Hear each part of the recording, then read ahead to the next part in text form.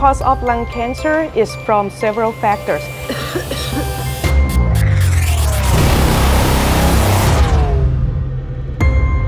One is small cell lung cancer and the other one is non-small cell lung cancer.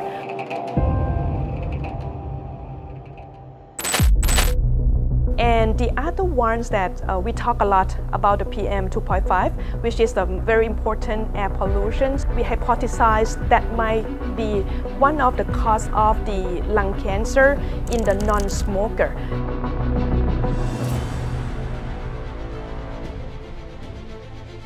Lung cancer is one of the most burdened disease in Thailand. Especially, I think it is the highest incidence and prevalence together with the mortality rate in the world. But in Thailand, it's a second or third ranks. It depends switch between colon cancer, breast cancer, and lung cancer, but it's still the important problem in Thailand. Actually, cause of lung cancer is from several factors. I think it depends on the type of lung cancer. So normally we categorize lung cancer in two categories. One is small cell lung cancer and the other one is non-small cell lung cancer. For small cell lung cancer, the majority cause of small cell lung cancer is smoking, together with some of the pollution. And for the other one, the non-small cell lung cancer, which comprise lots of couples of the types of cells, for example, adenocarcinoma, squamous cell carcinoma, or large cell carcinoma, and the others.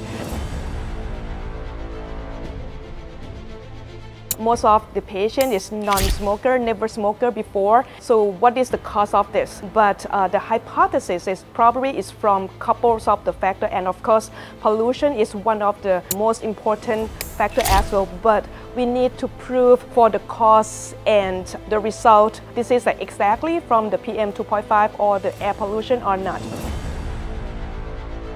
So back like 10 years ago, when I just complete my training from US, I did the specialist in lung cancer. We do have a lot of lung cancer patients. The patients can access the treatment and together with the intervention and everything, very delayed.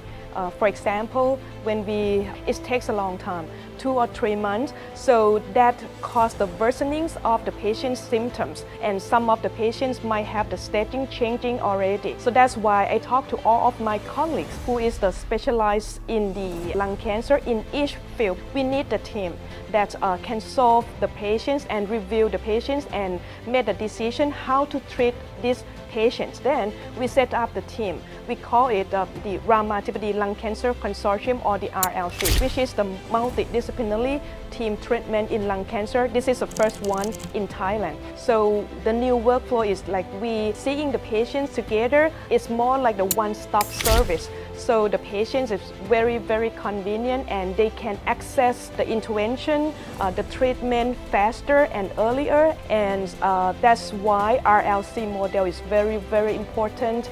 And we already received a lot of awards with this RLC model from Thailand, couples of the organization, and together with the international award from Japan, like Kobayashi Award. We're trying to distribute the RLC model to the other cancer center, but I think it's not just only lung cancer, but it's very important for all cancer patients as well. And it's good news that several cancer centers already apply our model to that center, and they already start to do this MDT team. This research also received the Best Abstract Award of the Year from the RCPT, the Royal College of Physicians of Thailand. And this RLC model is very useful for the patients. So that's why we're trying to encourage and to be the model for the other cancer center in Thailand.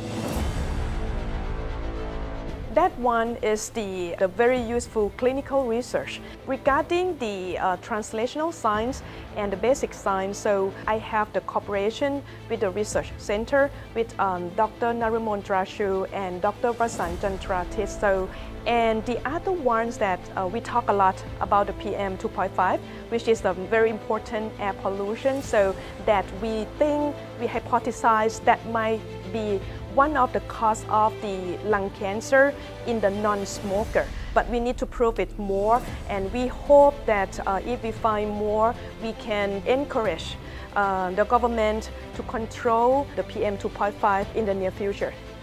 ความรู้ทำให้ทุกอย่างเป็นไปได้มหาวิทยาลัยมหิดลปัญญาของแผ่นดิน